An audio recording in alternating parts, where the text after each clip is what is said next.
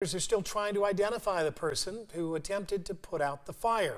WHO 13 Zach Fisher joins us now. He is live near that damaged home in West Des Moines. And Zach, firefighters are also trying to drum up more support from state lawmakers right now. Yeah, that's right, Andy. A bill that they were trying to advance through session died several weeks ago at the second funnel deadline, and you mentioned it too. We're right here on the scene where West Des Moines fire crews acting quickly and efficiently, putting self aside for others.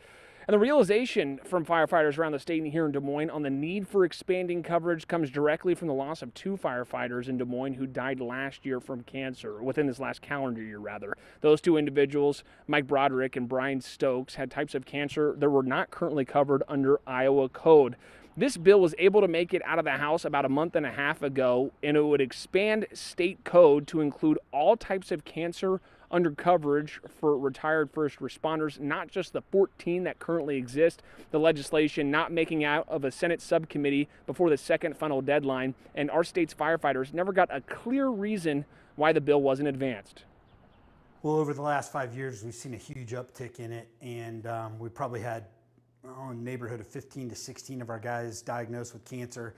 Some of those guys have gone off the job.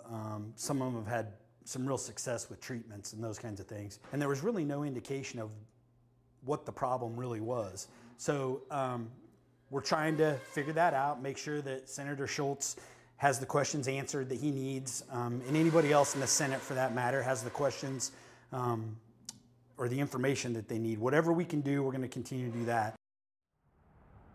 So you heard the name there, Senator Jason Schultz. He's the head of the subcommittee in the Senate. So he was in charge of it not being advanced to that second funnel deadline. Joe says, he wasn't quite sure why it wasn't advanced. He had some reasonings, and Schultz has told reporters in the past that it was a city issue, whether it's the time off that the city would need to cover or insurance reasons. And Joe said that firefighter organizations all across the state are talking with Republican lawmakers and working to answer their questions or any concerns they have, so this could actually pass next session. He talked about West Des Moines firefighters trying to find that hero. I was actually getting the water in the gas station right here, and the clerk said he watched the video over against the same gas station where the person ran in, grabbed the fire extinguisher, and ran into this home. We have the house identified, so maybe we'll go door knock and tell them thank you. Tell them that West Des Moines Fire's looking for it. Yeah, want to point out that good work done by that bystander. Thank you, Zach. Yeah.